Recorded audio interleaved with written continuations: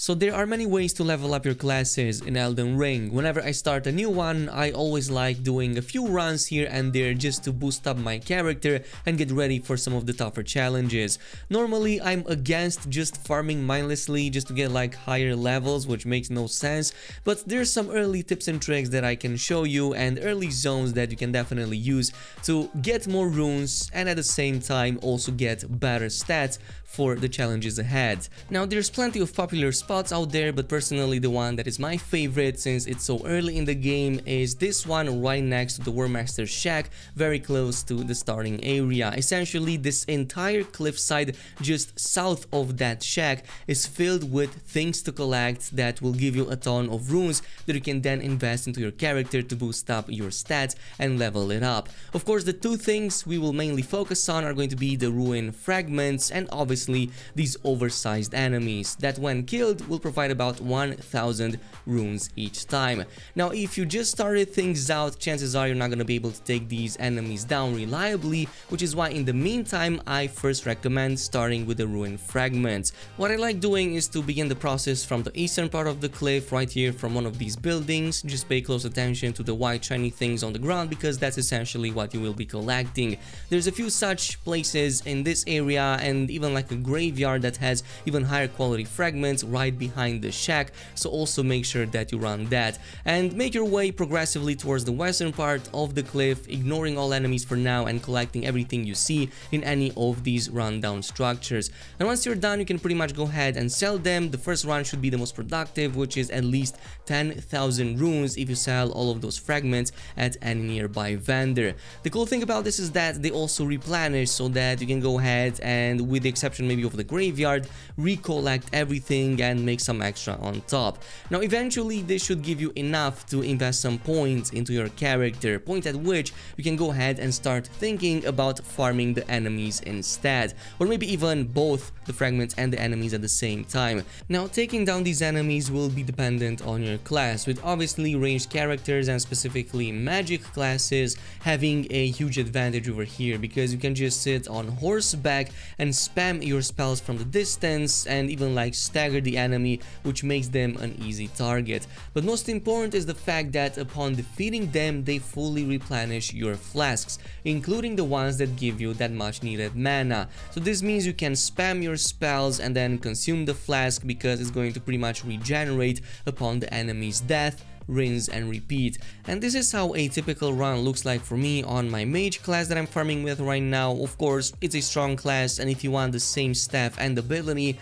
I covered all of that in a video that I posted earlier today, so definitely check that out with the meteorite staff and the gravity ability. But otherwise, once you're done with that, you might want to like change to something else, and there are some alternatives which might or might not be better for you depending on your class, and that's gonna be through this third church of Maurica right here on this side of the map, also quite close to the starting area. A little bit further away though, but once you reach this location, just make your way behind the church right here between these bushes onto like the water area, because here you will find something like a portal that will bring you to a different part of the map very far away. And on that note, I will give a huge shout out to Power Pigs because they were the first one to discover this and also post it online, so it was definitely a very helpful spot. Now this one is going to be a bit more dangerous because these enemies, even though small, can one-shot you pretty much. No matter how much HP you might have, they can literally one-shot you with one of their abilities.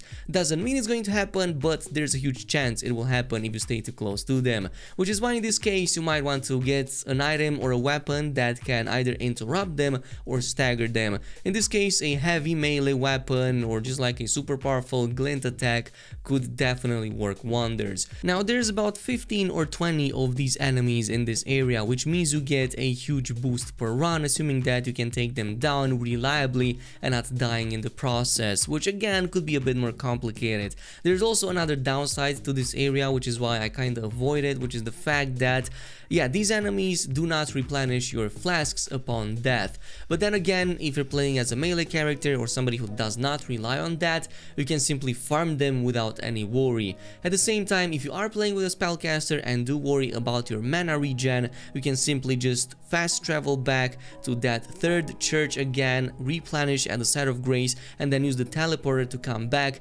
rinse and repeat once more. In both of these situations, we're talking about tens of thousands of runes in just like 10 to 20 minutes, possibly a little bit more if you have a good character with the second farming method, but the first one is also a little bit more safe and it constantly replenishes. So again, it's a matter of preference. Now moving on to the next farm, let's talk about upgrading your gear, and specifically the most important is going to be your weapons, especially for melee oriented characters, but also spellcasters that add melee in the mix. And for that you will need quite a lot of smithing stones that you can find in certain areas, but the best one early on is by far the Limgrave tunnels right here just north side of the main lake, really close to the starting area. Of course this is going to be a little bit dangerous, but you can obviously just like assassinate most of the enemies or take them down super easily, and they have a high chance to drop at least one of these smithing stones. There are a few more rewards in the same area and also a boss that gives you a nice item, but just like unlock the set of grace over there,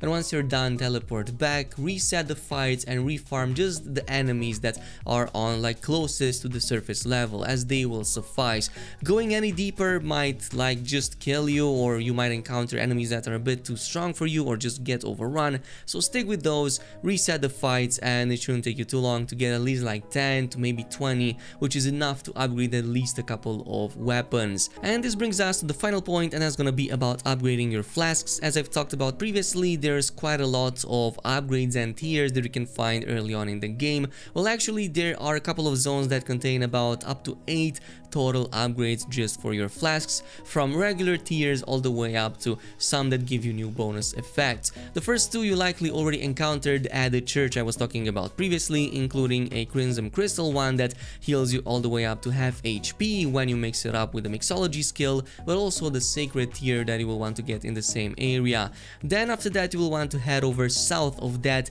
really close to this tree right here, because on both of the sides of it you're going to get a spiked cracked tier and a second one called green spill crystal tier, which will both give you some really interesting effects, and again you can mix them up to create some really powerful potions that don't just heal but provide other bonuses. At the same time, just head over a little bit south of this to the castle at the same location, which is going to give you access to a golden seed, and from this point on there's 3 more gold seeds and the 4th one with this one that you will definitely make use of to further increase the amount of flasks that you can get. So after this, head over to the Weeping Peninsula, and as I've said in the previous video, just go to these 3 church areas on this side of the map. The first 2 are going to be located onto like the north and the western part of the map right here. Meanwhile, the 3rd one will be located on a cliffside on the way towards the main castle in the peninsula, so also make sure you grab that.